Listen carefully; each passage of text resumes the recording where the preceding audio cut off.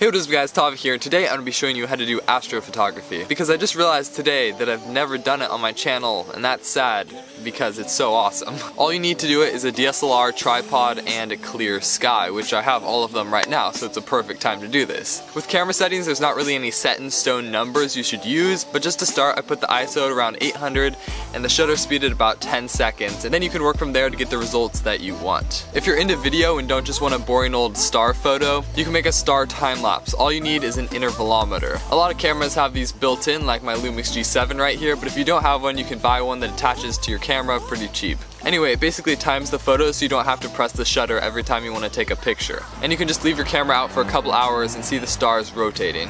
Anyway, that's about it. You just have to get creative and see what you can capture. Okay, so right now as you can see, I have my camera locked off on my tripod pointed up at the stars that I want to capture. And for camera settings, I have the aperture at 3.5, the shutter speed at 15 seconds, and the ISO at 800. One more thing I forgot to mention is that you want to focus your camera before it's dark out so you know what you're focused to and the stars don't get blurry. With that being said, let's shoot.